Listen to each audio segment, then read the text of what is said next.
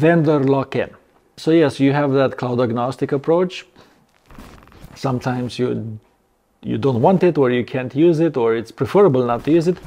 How big of a problem is vendor locked in? What can you tell me about this? If you want to consume cloud properly, there's no way around vendor locking in. Once you integrate with a specific cloud, hopefully you don't want to migrate from that cloud only if you have a really ugly situation of performance. Just to give some context, right around the corner, we're going to migrate a company which is running in Azure. We're going to migrate it in AWS. Why do they want to migrate? The big reason is because the lack of support and the performance of the application that they use. It's so bad, and those guys are not responding. They had also 3 days of downtime.